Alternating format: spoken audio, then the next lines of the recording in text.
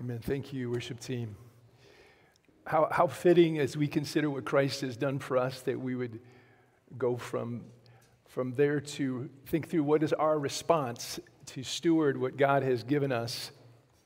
Thank you. As His people, as we seek to walk as His children and steward and as faithful laborers for what He has called us to.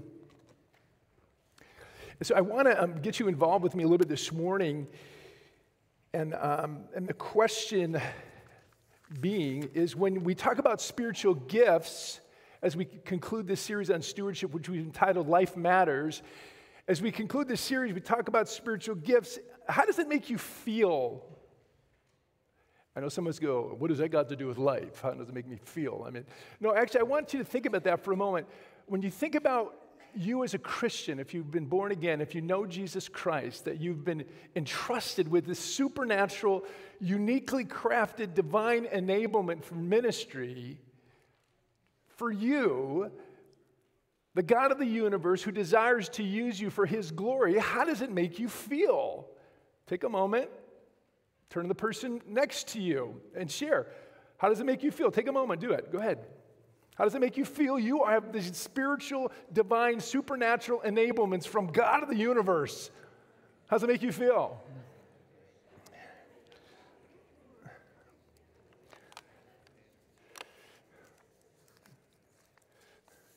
That was way too quick. Take another 10 seconds at least.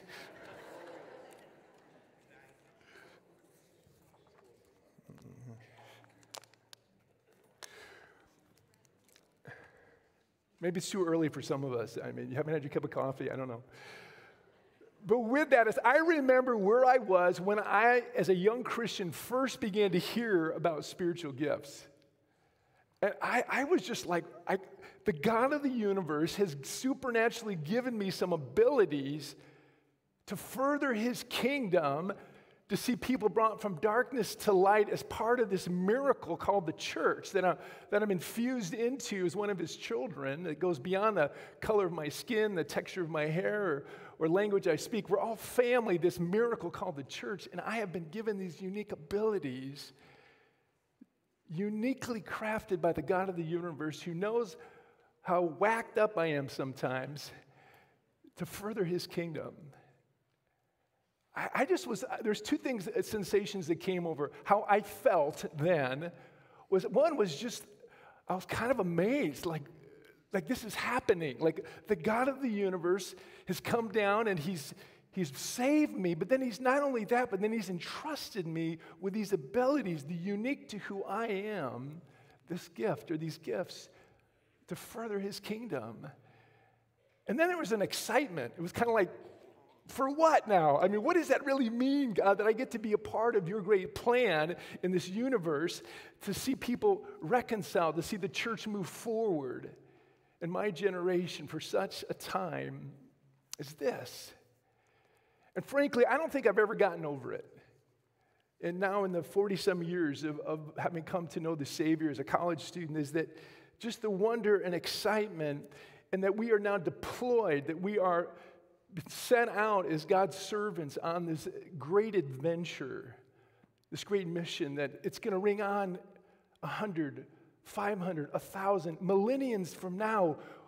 We'll remember these times here, this journey of using our gifts and abilities on this planet for such a time as this. And so I get to talk to you about that. I get to, for some, to remind you of how God has uniquely gifted you. For others, to invite you to join us in this great adventure, this journey that God has called us to as we are deployed as His people in this great mission. And you say, why is this really relevant for me? Like, why is this important? Let me suggest a couple things for you. Is number one, if you fail to grasp this, it comes at a cost. One is if you've come to know Christ and you're not using the gifts that God has given you for His kingdom, you will find the Christian life is blasé. There's just a complacency that comes with it, and it's kind of like, instead of the most exciting adventure on earth, the Christian life becomes kind of a humdrum. because you fail to be using the very gifts that God has given you to see you deployed in your world through this miracle called the bridge for His glory. Another thing that will come, I would submit, is a joylessness. You'll always remember the early days, maybe when you first came to Christ as a young person, maybe a younger person, and there was a joy and excitement, and you were part of this wonder of the church and what God was doing in saving you and drawing you to Himself and then using you in other people's lives. And there was this joy about it, and then over time, you kind of get settled in, and it becomes a little bit more about me and my world, those three people, those three most important people, me, myself, and you know those three, right? And so it becomes kind of this joylessness because we think it's about us. We forget it's about Him and His kingdom. And this greatest joy on earth is losing ourselves and our love for Him and the love for His kingdom and His work. So maybe not even a joylessness, but it just goes on, maybe an anxiety because there's this anxiousness because you forget of what God is doing, and it becomes about you trying to make it happen, and there's a growing anxiety about your life that tends to characterize your life instead of knowing the peace and joy of the Lord as you're part of His great story.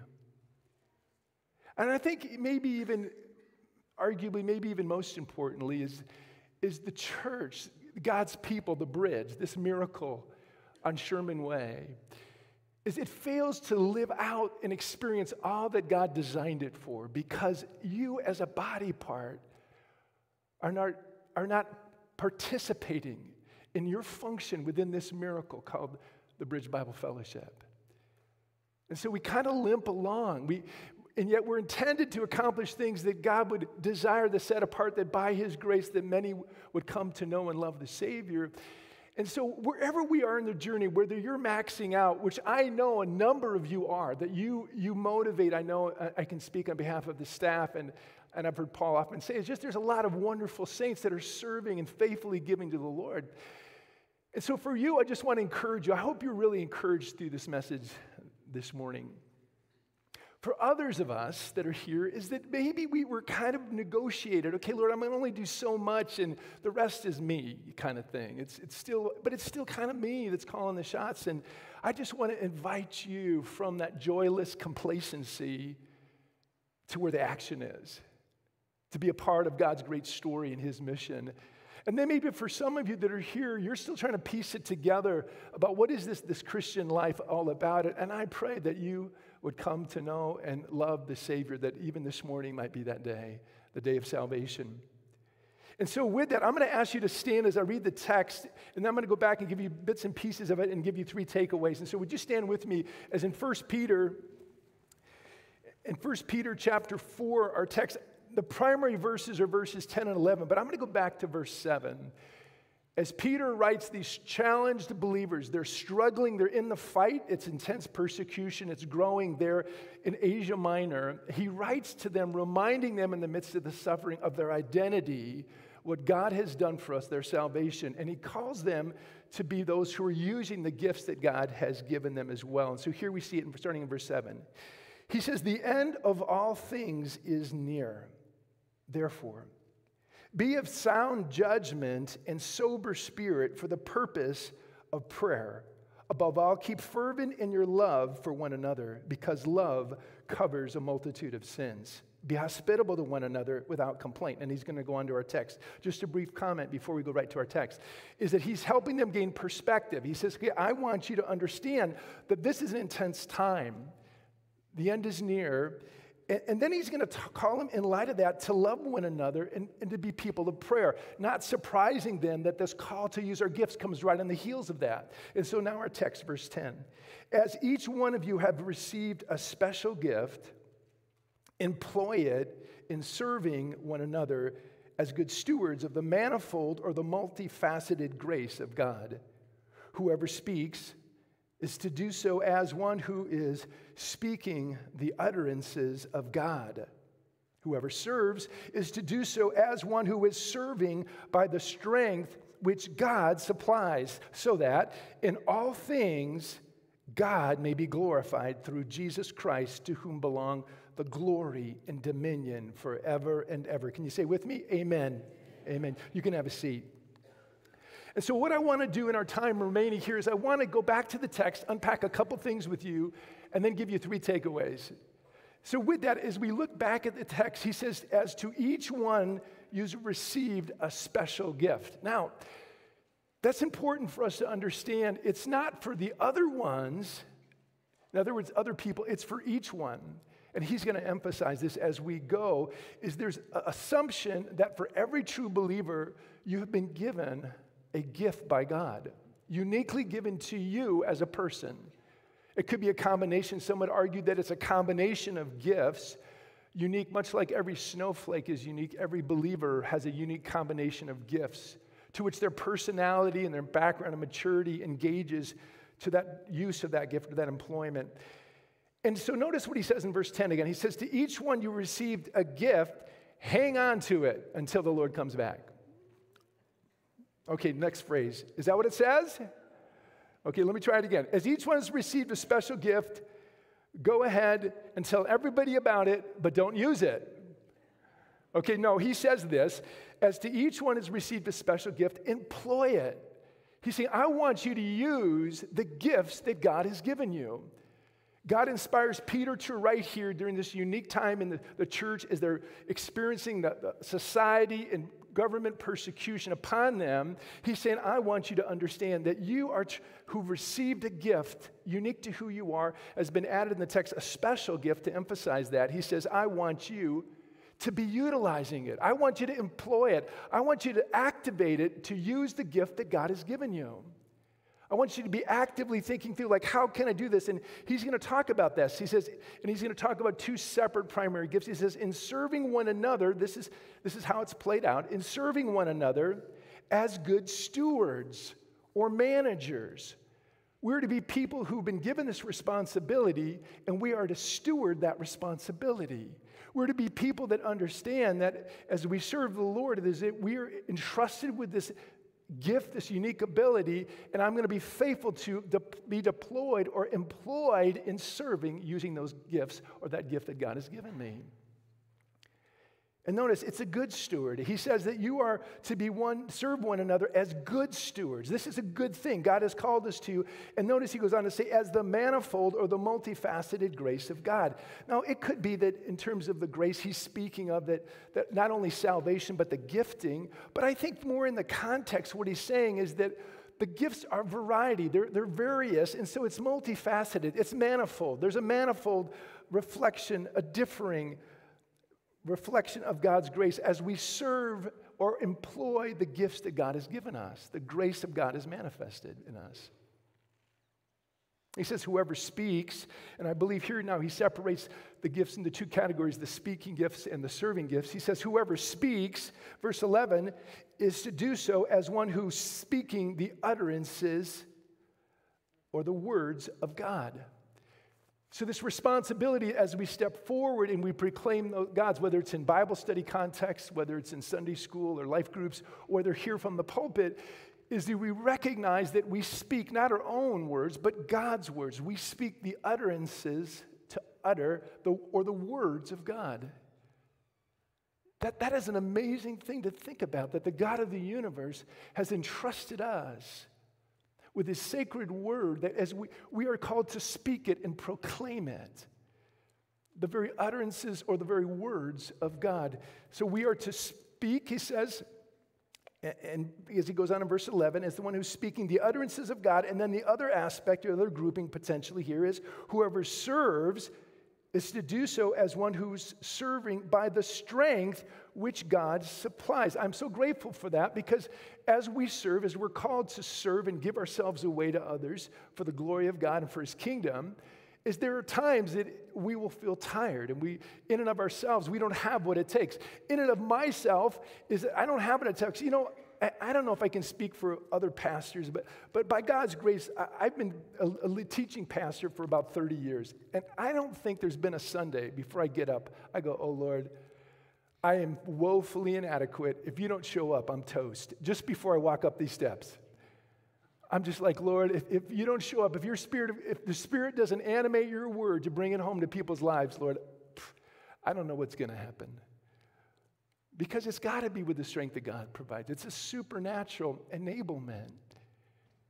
For those of us who've been walking with the Lord for a little while, do you remember when you first started to understand some of your gifts and you really didn't understand what gifting was, but you were serving and you loved Jesus, you had this first love and you wanted to tell people about it, and as you were telling people about it or you're serving, you found like, wow, I mean, God kind of used me there. I mean, He used me there. I can't believe it. It was kind of like, whoa, like, look what happened, you know. Or I remember, Paul and I can speak to, we had this friend named Joe Ventura. And Joe was a unique bird. I mean, he was a unique brother. And Joe was the type of guy who, to his credit, eventually followed that gifting. But when there was somebody that really was dealing with a lot of difficulties on the campus level, we were ministering on the different campuses, and we would have people that were on all different places, from attempted suicide, thoughts, and transgressors. I mean, all these different people. And I remember watching Joe just kind of gravitate to some of these people that were really in very difficult places.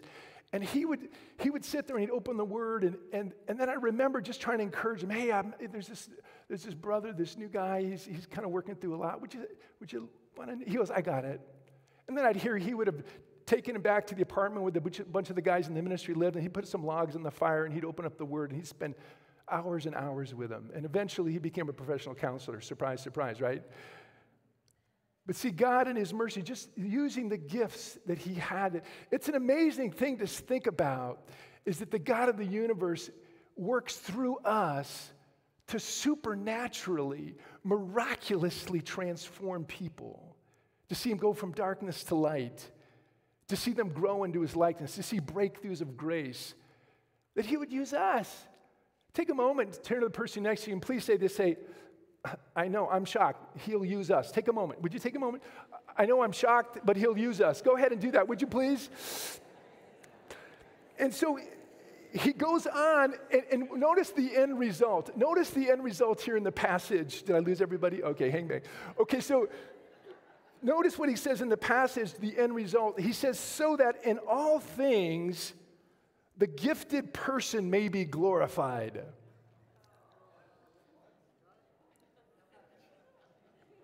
So in all things, the gifted person may experience Maslow's self-actualization hierarchy of needs.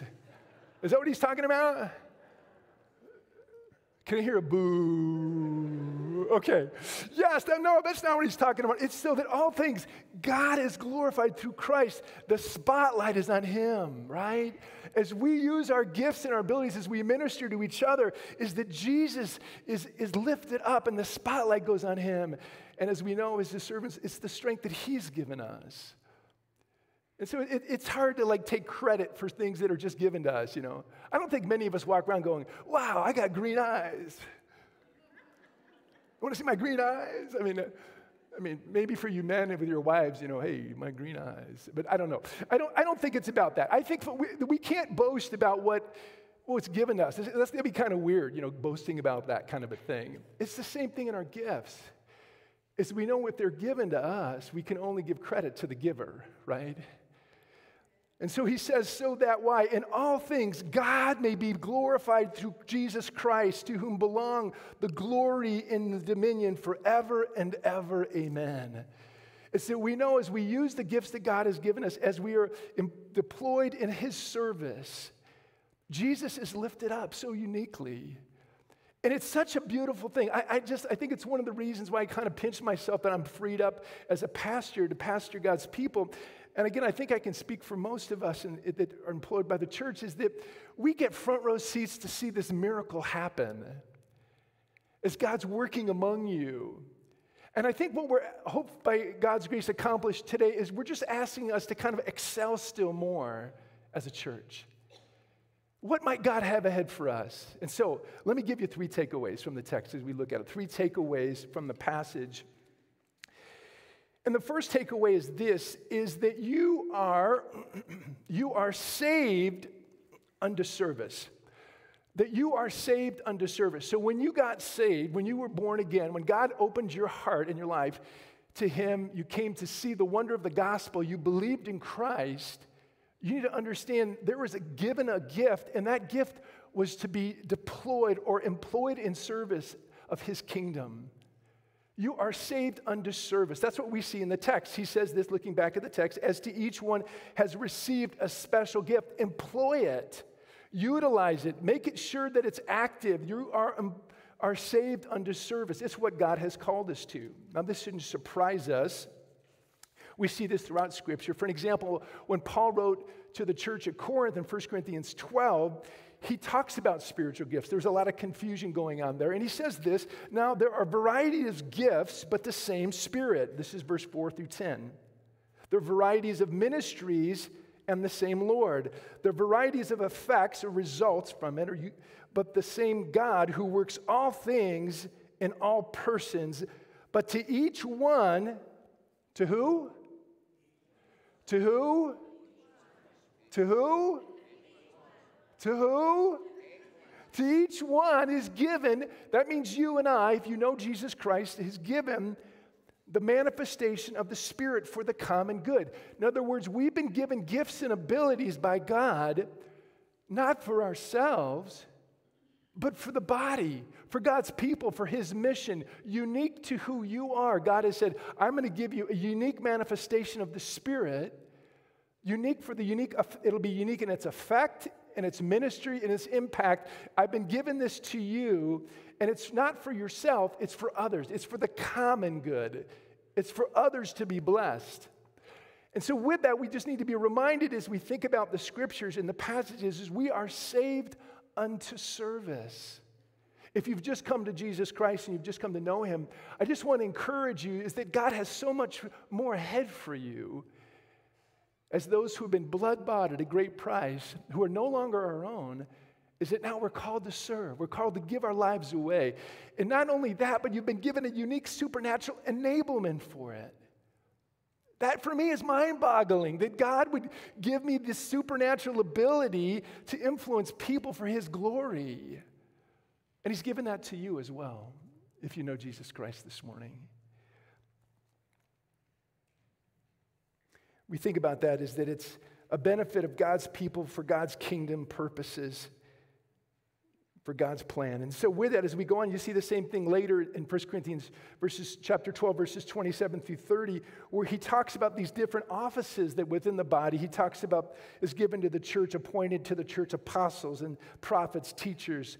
He goes on to then talk about other gifts and abilities, and he goes through this list of gifts and abilities. The point is this, is that God is the one, when he saves us, he's given those ministries to us. He's given those unique gifting and unique abilities that we might serve him faithfully. I don't know how many have ever been embarrassed. It's all right, we're with family. You can nod your head with me. If you've ever had your foot fall asleep in public setting, have you ever had that happen? Okay, I see some heads nod. Thank you. I'm not the only one. All right, so with that, but sometimes it can be embarrassing, right? You might be in a setting and your foot falls asleep and you get up and you do the little spaz deal, you know. And so with that, it's when that it temporarily it's no longer functioning, right? Well, I wonder how much, if the church is truly the body of Christ, how much of those body parts are asleep? How much of those body parts are not functioning fully the way God intended them to be functioning? And I guess I can't help but get excited over this next year to anticipate that all the more as we as a church kind of lock hands, as it were, and step forward and we say, God, here we are. We know you're going to strengthen us. God, we know we're saved unto service, but God, here we are. Would you deploy us for your ministry? Would you use us for such a time as this? For this miracle called the Bridge Bible Fellowship. So there's some misconceptions, though, related to this. I want to comment on a couple of those. One is that for some of us, if you've come to Christ, you have this misconception that you're just not gifted. You said, when the gifts were given out, I wasn't there. I missed it. Well, thankfully, the Holy Spirit was, and he has your name on it. And so with that, I just want to encourage you is that you are gifted by God. There's a misconception to think, well, other people are gifted, and I'm not really needed because I really don't have any gifts. Well, that's just a misconception. That's from the evil one. God has given you unique abilities and gifts. He has uniquely wired you for his purposes. So that's a misconception. Let me give you another misconception, and that is this: I'm done.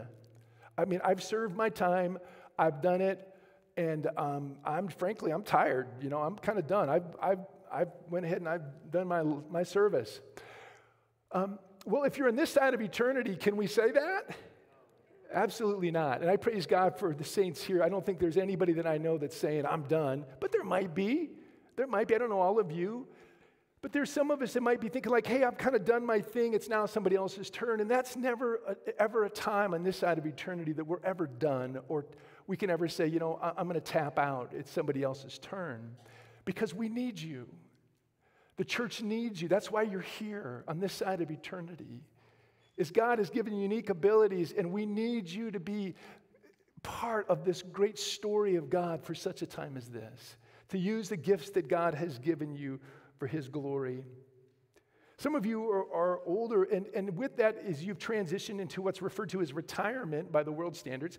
But for the true child of God, is there ever retirement? No, unless they call it transition to glory. Maybe that's the closest we can get to, in a sense, retire from our labor. But no, I've seen this, and I am grateful that many of you saints that I know of that have in a retirement stage of life is that you are faithfully serving the Lord. I just want to encourage you that you encourage me. You do. You encourage me to run the race harder. You encourage me to keep pumping my arms in the race versus just starting to drag my feet. I praise God for His faithfulness here among us. Another consideration, just besides those misconceptions, is a consideration, particularly when we understand we're saved to service, is to keep the end in view. Like, what are we doing and why? Is keep the end game in view. Keep it, what's the purpose? Why are we doing what we're doing? And my encouragement is to never forget is that it's under the Great Commission what God has called us to as the church, to make disciples that make disciples, right? When Jesus says, all power has been given to me upon heaven and earth, therefore go make disciples of all nations before He ascended to heaven. It's our mandate. It's our marching orders. This is what we're deployed unto.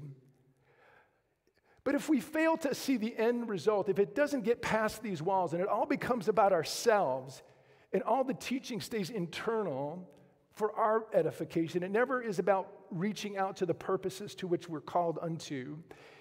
It's kind of like, and give me some grace, and please don't be offended for any of you here that are bodybuilders. Okay, if you have a background in bodybuilders, plus you're probably bigger than me, and I don't want you to mess with me afterwards. But if you are a bodybuilder, it's the difference between a bodybuilder and a professional athlete. Now, you can already kind of know where I'm going with this.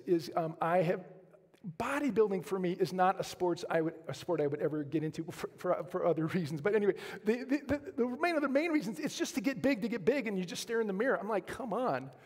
I mean, it just seems a little bit like this. I don't know. I mean, maybe I misconceived it. But instead, like an athlete, like a professional athlete, like a baseball player, football player, they're building themselves strong for a purpose, for being a part of this team that accomplishes a goal. And that's kind of the difference if we never get outside of the church and we use our gifts, but they're all internally motivated for ourselves, but we never get out into the game. It's kind of like you do all this weightlifting and everything, but you never play. You never get in the game. That's why it's important for us to understand is that one of the main litmus tests for us is, are we making disciples that make disciples? You know, are we actively being involved in God's great commission? And I praise God that that's the call that He has for our lives, is to be faithful to that. So let me give you a second takeaway, though. Not only are you saved unto service, but also you are to serve with God's strength. Yes. Okay, you are served with God's strength. So what do I mean by that? Is He says that we are to do it with the strength that He provides in 1 Peter chapter 4. So back to the text, verse 11, he says, whoever speaks is to do so, who is speaking the utterances are the words of God. And then he goes on to say, whoever serves is to do so as one who is serving with the strength that God supplies. I'm so grateful that he adds that, because apart from that, we would all be burned out in ministry. We would be exhausted. But God has entrusted us with this gifting, but not only that, He's empowered us to serve in that gifting. He's empowered us. It's almost like a sailboat where the wind comes in and it pushes that sailboat. As we yield to Christ, as we are filled with the Spirit, our service is empowered for movement, for influence, for impact. And so I need to remind myself as somewhat of a driven, kinetic type of person, is a lot of movement, is that I need to be reminded that, I need to make sure that I'm motivated and empowered by the Spirit of God when I serve. That I'm not just stepping out and just trying to make it happen or do it, but to understand that what we're involved in is nothing short of miraculous. God has to show up. He has to show up. Even as I had the privilege to go back on the campus and try to reach out to 18 and 22, 23, 24, 5-year-olds, I'm 62 and I'm bald. I mean, it's like strike one, strike two. I mean, but I have to be reminded that God is way ahead of me. He's way ahead of me, and He's going to empower my service that has influence, that has effect, that has impact, because God is at work. And He's at work in your life as well. If you know Jesus Christ, He will empower your service through this miracle called the Bridge Bible Fellowship. Primarily, that is where we are to use the gifts that God has given us, the church that He's given us, the body of Christ. Not surprising, he goes on in Romans chapter 12, verses 3 through 6, and he says, "For through the grace given to me," and he talks about, "for everyone among you is to not think more highly of themselves," and he's setting up this whole line of gifting, that word he's calling them to, as God has allotted to each measure of faith. And then jumping down to verse 6, he says that these gifts differ according to the grace given to us, each of us, to exercise them accordingly. In other words, it's God is the one who's empowering. He's the one who's given it to us. It's His grace that animates it and empowers it. Again, we are part of a supernatural work. It's not just cause and effect. It's not just I put this energy in and this is the output, the product. We are part of clinging desperately to God to say, God, here we are. But God, we come expectantly because of your promise. Even the Great Commission is preceded by what? All power has been given to me upon heaven and earth. Therefore go, make disciples of all nations. If not, who has the power to change a closed, hard heart? To see people go from darkness to light? Who has the ability to encourage the faint-hearted, the weak, those who are troubled, those who are all wrapped up in sexual sin? Who has the power to transform people and to use? I don't, unless God's Spirit is working through us as brothers and sisters to see that, to use our gifts to be deployed in the service of God, the supernatural enablement. And so, as we consider considerations under that second takeaway, let me encourage you to step out beyond your comfort zone. Step out beyond your comfort zone. I don't think any of us would understand our gifting if we didn't take some steps out in faith. Say, okay, God, there's a need here. I'm going to step out. You might say, well, how do I start? Maybe this is new for you. How do I start? Let me encourage us, just look for needs and start giving yourself away. Start maybe at the Welcome Center here and just ask, hey, I'd like to know more about how I could serve. I know there's been an opportunity to sign up for different gifts or different service opportunities in the body and different ministries. This is a place where we have room for you. You can count on it. Some of you might be coming from churches where you just felt like you just weren't used because you were like fifth on the bench. You're way down in the lineup. No, there's no second string here. It's all first stringers. So you're all a first stringer. Turn to the person next to say, good morning, first stringer. Would you do that? So with that, let's be ones that recognize that we are to step out to meet a need. And so let me caution you, for those of us who have been a part of serving the Lord for a while, a couple of cautions. Number one is what I call dependence drift.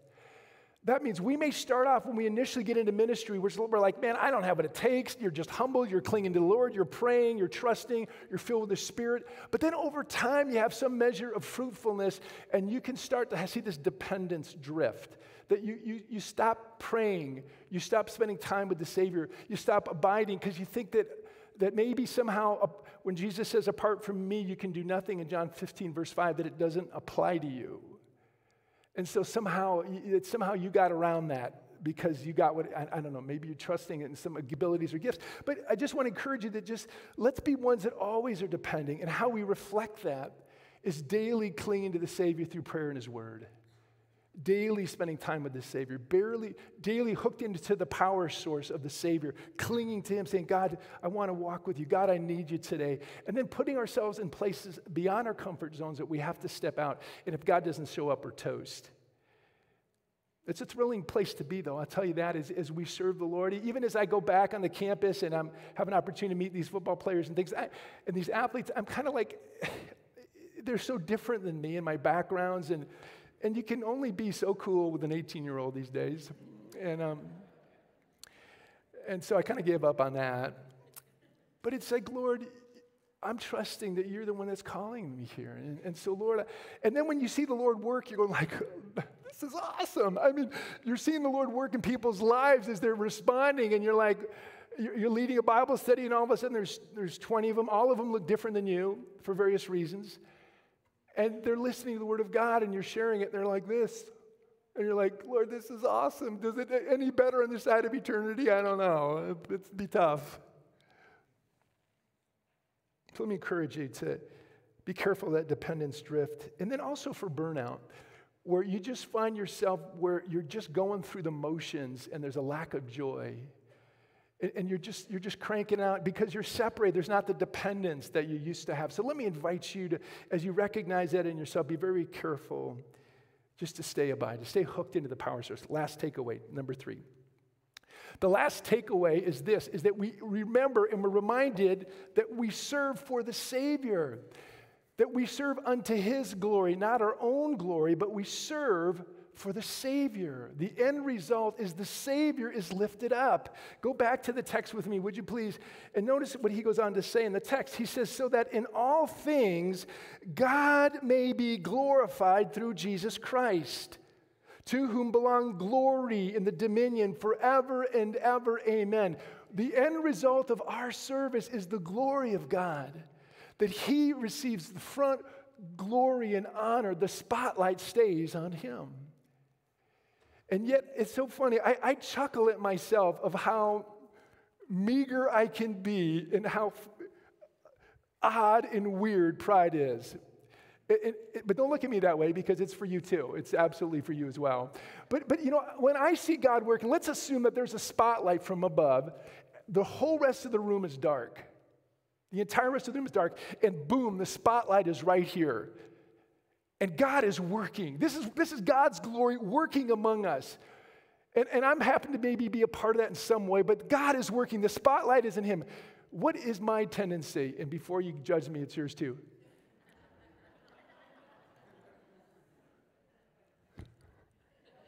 It's kind of like the weird interview on TV. You got the creeper behind the reporter. That's kind of how pride, it kind of makes us look foolish, doesn't it? Pride is kind of weird. You know, well, we start to take credit and we want our eyes, we want our face in the spotlight. And just how silly that is, isn't it? Isn't it so foolish? Hear what God really desires for us as we are to serve unto the Savior. The goal, the end result is that He is glorified, that He is lifted up, that the glory goes unto Him. It's not self-actualization. It's not self-fulfillment. It's not, yes, God allows us to experience a lot of joy and a lot of fulfillment, but it's never about self. We lose ourselves in our love for God and our love for others. That's the greatest joy. And I need prayer for that, because I don't have what it takes. I don't have what it takes to be a godly man that always keeps the spotlight where it belongs, because I am going to have a tendency to pop my head in there every once in a while.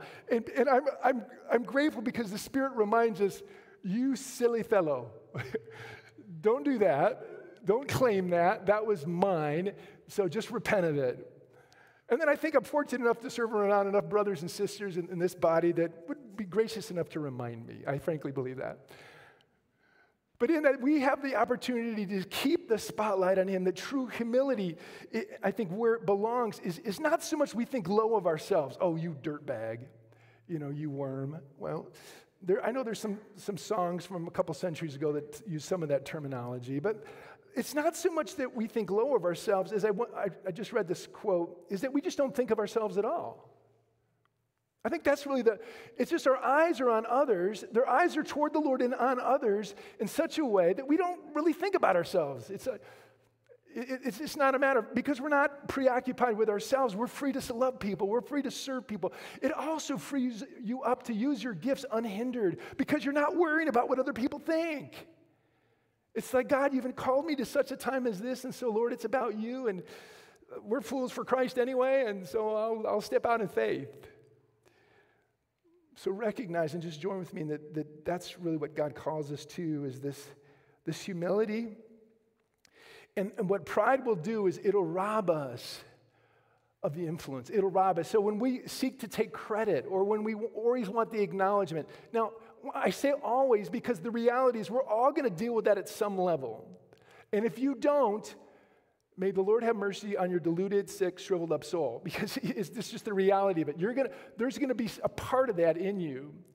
It's just part of who we are. That's why Scripture warns us against it. So let us be people that continually say, Lord, I want to keep the spotlight on you because it's for your glory. Lord, I serve for the Savior. I don't serve for myself. That's not the end game. I don't need to get the accolades. I don't need the pat on the back. Yes, we should encourage each other. Yes, we should be a blessing and affirm one another as we see God working in each other's lives. But it's always with an understanding it's all the Lord. It's Him. And it's He we celebrate. It's Him that we do. So with that, as we've talked about these takeaways, I want to ask you to do this, is that where does this message intersect your life? Where does this message, when we talk about as ones who are deployed for service to the King of Kings and the Lord of Lords, where does it intersect you? For some of you as believers, God's put a spotlight of His Spirit and said, okay, I want you to look at this. And for others, I want to encourage you to really step out in faith. And maybe for some who are without the Savior, you're just like, I don't even know where to start here. Spiritual gifts, I just need the gift of the Savior Himself. And maybe then it starts there for you. But I'm going to ask you to take a moment. I'm going to give you about 5 minutes. We're going to wrap it up here. But the last few minutes, I'm going to give it to you. I want you to take 3 or 4 or 5 minutes to take a moment. Where does this intersect your life? And then if you could need prayer, just say, and I appreciate you could pray for this. Would you please pray for this? Now, for some of you are new or you don't feel comfortable talking, that's fine. Just listen to those around you. So take a moment. Go ahead. Take a few moments, turn to the people near you. Well, amen to that. What a great challenge. Thank you, Tom, Pastor Tom, for giving us that incredible encouragement and challenge. You can clap. What a great challenge. How are you serving?